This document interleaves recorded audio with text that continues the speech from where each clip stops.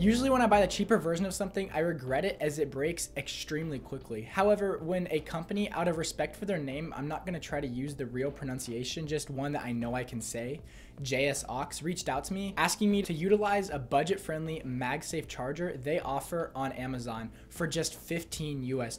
Whereas Apple's iconic MagSafe charger comes in at twice that cost, and that's at a discount on Amazon.com. So naturally, I was extremely intrigued on whether or not this would be a good investment. But that raised a question: with budget-friendly options usually letting me down in the long term, should you buy a budget-friendly MagSafe charger from JSAUX? Jumping right into what this product has going for it,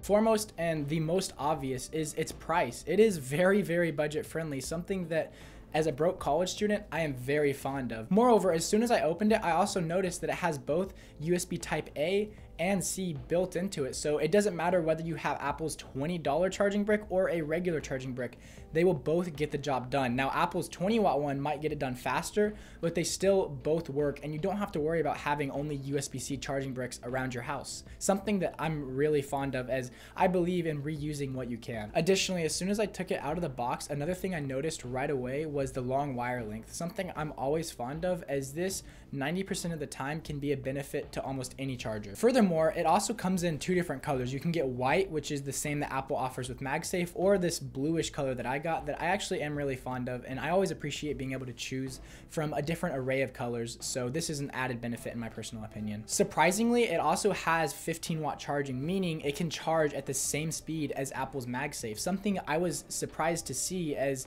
I figured because it's cheaper, it wouldn't be able to charge at the same rate. Despite its cheap price, it was still able to achieve this high speed of charging. And finally, it has a really strong magnet that was at first kind of annoying to me, as trying to peel the phone away from the magnet could be a bit troublesome, but in the long term, I was pretty happy with, as I think it's a good thing if your phone were to almost fall off the bed or off of a counter that it's charging on, you can trust that it will likely stay attached to the charger and not hit the ground and break. So despite the initial annoyance of trying to separate it, once you get used to that, I think it's actually an added benefit.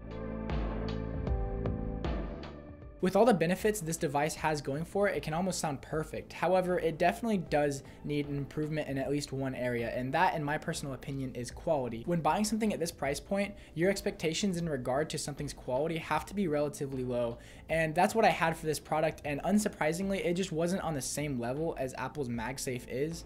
But if you take good care of it, I have no doubt it will last for the time to come, and it's just a price you have to pay when spending half the price, or even less than that, on a product that essentially achieves the same functionality of the name brand. So in conclusion, despite this one flaw that is arguably not even a flaw, something I was aware of going into this, I think this is overall a great product, and I'm really happy that it was made, as I just did not like the high price of Apple's MagSafe line. So at the end of the day, I would recommend investing in this product if you're in need of a budget-friendly MagSafe charger.